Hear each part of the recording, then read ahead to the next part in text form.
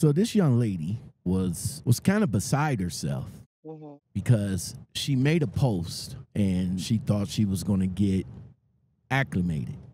But she's learning. Acclimated? Accolades? Yeah, accolades. Thank you. Okay. She thought she was going to get some accolades. She thought she was going to get some support. And unfortunately, it pretty much backfired. She was disappointed in all the comments that she received for this post. So I read the post, and I'm always interested in situations that happen to you guys out here in these troubling trucking streets. She was at a truck stop. No more wasting time. Let's get it. Hold on. She was parked at a truck stop. So she was parked in her truck for the night in her sleeping tank top. She was getting ready to go to bed for the night, get into her sleeping mode, and get ready for the next day. She walked up to her driver's side door to open up the curtains for the moment and let down the window. And then, at that time, she shutted the curtains again.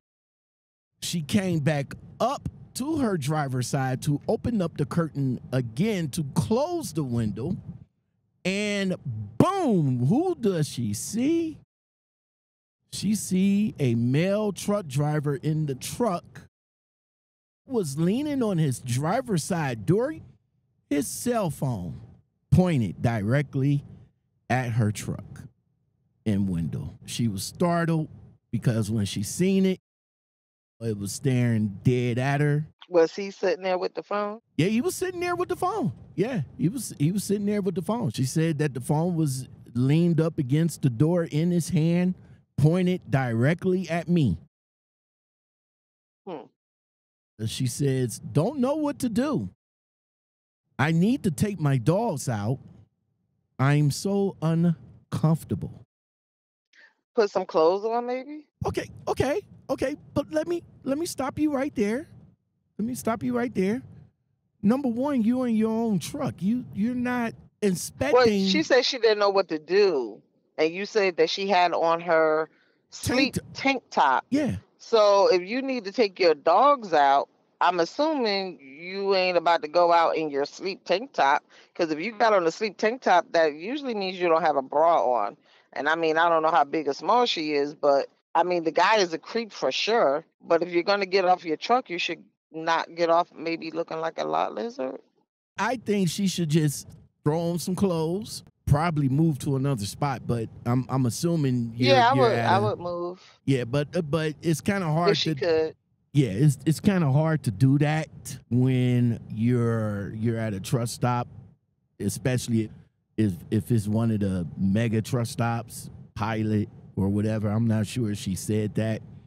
Yeah, she said she don't know what to do. Well, what to do is put on your clothes and keep it moving. As you already said, we know that the guy is a creep, but then again, we don't know what's on that guy's mind either. Obviously, if he has his cell phone trained on your truck window to see you when you come back and shut the window or whatever the case. So if you got to walk your dog, put on the clothes and probably have something in your hand. If the guy say something to you, you probably might be in all rights to knock him upside his head.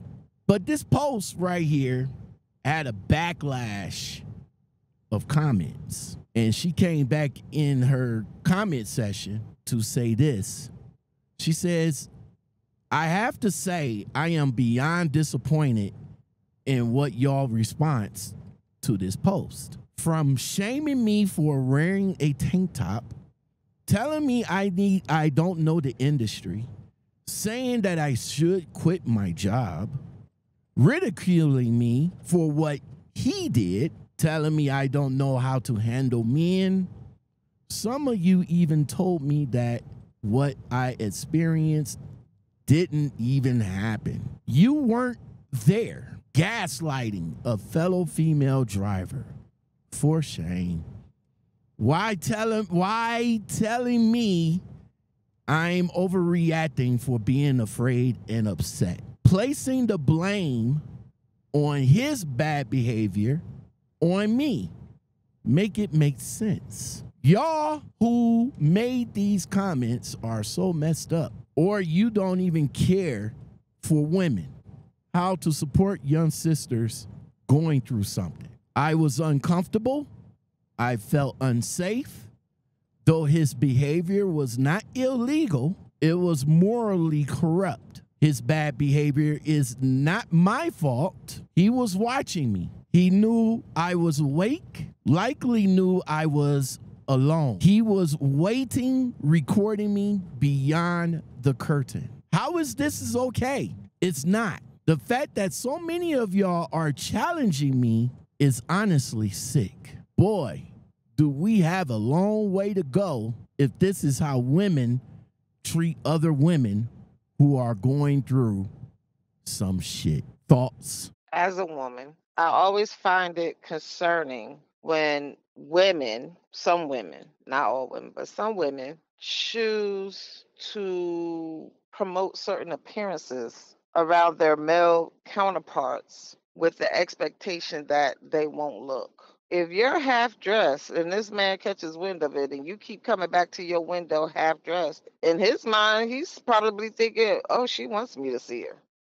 Because why else would she? She knows she's in a truck stop. She knows there's majority men around. Why else would she come to the? Now, I'm not saying that she's wrong for wearing what she was wearing, but considering that she said she was getting ready to take her dogs out for a walk, I'm wondering, was she planning to walk her dogs in her sleep tank top? So the people are responding to the bit of information she provided. She didn't provide a whole lot of context other than she was in this tank top, and she went to her window a couple of times, opening and shutting her curtains. And in that time, I'm assuming she didn't notice that there was a man sitting in his truck.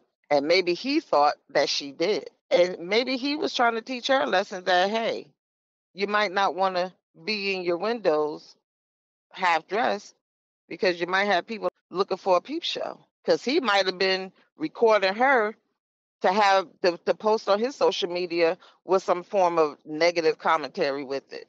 He might not have been impressed by what he saw. He might have been more concerned as well. Because nowadays, people feel like you just can't say nothing to people. Well, me personally, I would have said something like, excuse me, is there a reason why you point your camera this way? But, she spoke about being in fear. Okay, if you felt fearful, then like we said, you could either move your truck to a different location if possible, or don't do that again. Don't be half dressed in an environment full of men if you do not want them looking at you, because they're going to look. He maybe should not have been recording, but he's definitely going to look. And as far as the comments, when you put your business out on social media, you get what you get. And if you have high expectations, that's your business. That ain't theirs. You're asking people to sympathize with you in a situation where those particular people couldn't sympathize. So you asked them for their opinion and they gave it. So you can't be mad. Your feelings could be hurt, but you can't be mad because you asked them. You asked them to give their opinion. Yeah, she's in her feelings. So let's circle back to the initial post, because you mentioned that it wasn't much context in that post, and now that I swing back around it, yeah, it wasn't much to go on.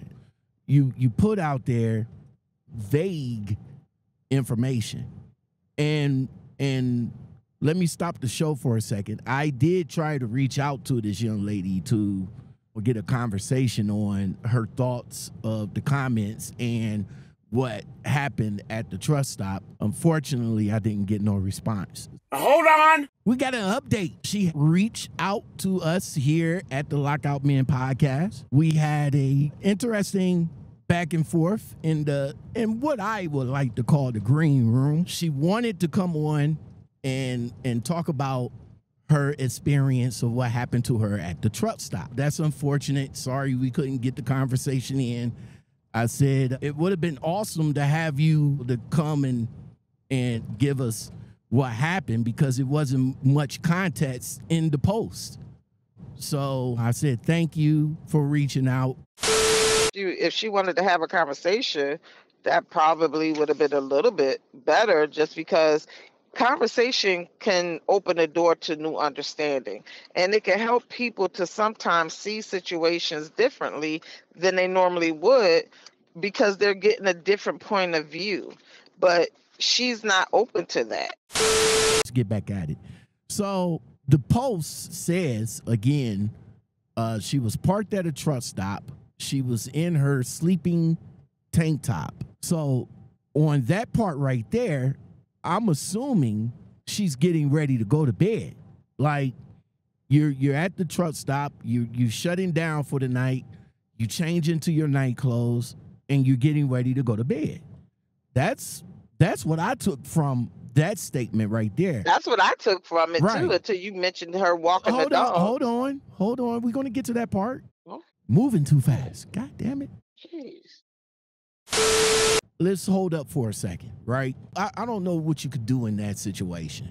Like, but if you need to take your dogs out, put your clothes on, grab something for protection, and take your dog out. That's what I can do. That's what I can do.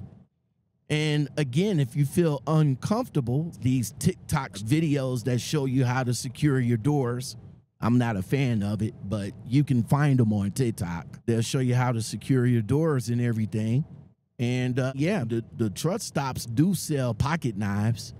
Go in there and invest in a pocket knife and protect yourself. You got your dog right there on the truck. I'm sure your dog is going to notify you of somebody messing with your doors or something like that. I don't know, but for you to be upset at the people in the comments just because they didn't give you the appropriate acknowledgement of what you was looking for, you got to expect that.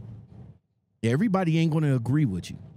Everybody is not going to support you. So I'm not even sure why you even expect that.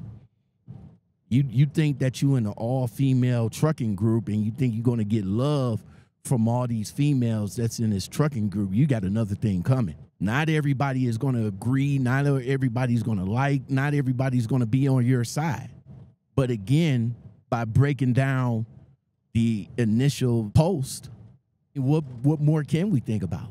I'm not saying I'm not on your side, but I'm like everybody else. I'm going by what you put on the post.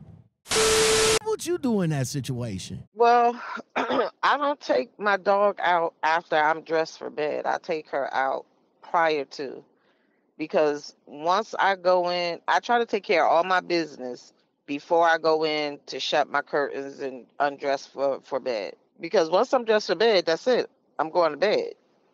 So, and as far as my dog, if somebody was to come and tamper with the doors on my truck, she gonna be the first one to alert, to let me know, and her bark will let the whoever is trying to enter my truck know that, yeah, you might not want to do that. Now, I don't know what kind of little dog she got, whether she has something that's, loud enough to cause could be person that wants to enter your vehicle to back off, or they the kind of dogs that just sit there and be quiet. I don't know. But my dog is going to wake me up. But again, I would not dress for bed and then get off the truck or open up my windows, because for me, I'm always thinking, I don't, just in case somebody, because it's always somebody looking. Even when you think there's nobody around to see, there's always somebody to see something. So I take that with me wherever I go, because I always stop at truck stops. That's where I spend my nights. So I'm not opening my curtain and if I do have to open my curtain just to let my window down, I ain't gotta open the curtain all the way. I could just slide it enough just to be able to see what I need to see in terms of letting my window down. Why do you need to pull your curtain all the way back to open your window, especially when you know you're not dressed appropriately? So yeah, when I leave off my truck, I'm covered, because I'm not trying to catch no attention. Not that way. You know, a man gonna look is gonna look, but he ain't gonna be looking at me because he could see stuff jiggling and wiggling and hanging out.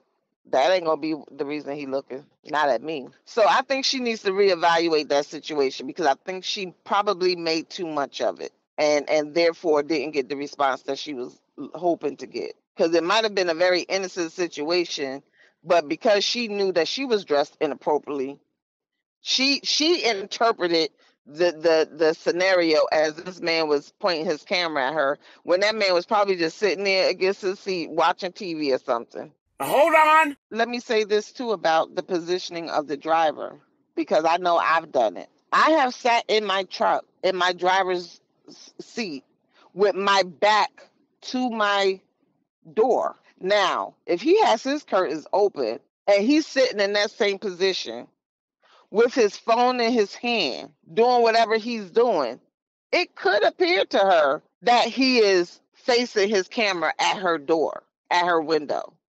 But he probably was not, because if he's sitting in his driver's side seat, leaned up against his driver's side door, with his phone in his hand, pointing directly towards her, that man could have been doing FaceTime with somebody on the phone. He could have been playing a video game. He could have been watching a video. He probably wasn't even thinking nothing about that child. But that's what she noticed on her second trip to her window. Now, she just said he had the phone pointed towards her. She didn't say he was looking over there at her. So now you confirmed the fact that you didn't explain everything in the initial post. Well, maybe you should take this post down and maybe redo it. Well, just don't put it back up there. How about take it down and leave it down and move on with your life? It was one moment in time. You're no longer there. It ain't like the guy following you down the damn highway. You gave him a peek at your little, swinging tits. That's on you. You know how you was dressed when you opened your damn window. You gave him a peep show and he was thankful for it. Now move on with your life. As you said, you wanted to wear what you wanted to wear. And as you already know, it's legal to film in public. If you showing your tits to the public, then they have a right to film it if they choose to. Move on. Big G's got it locked, boy. Want you to let me all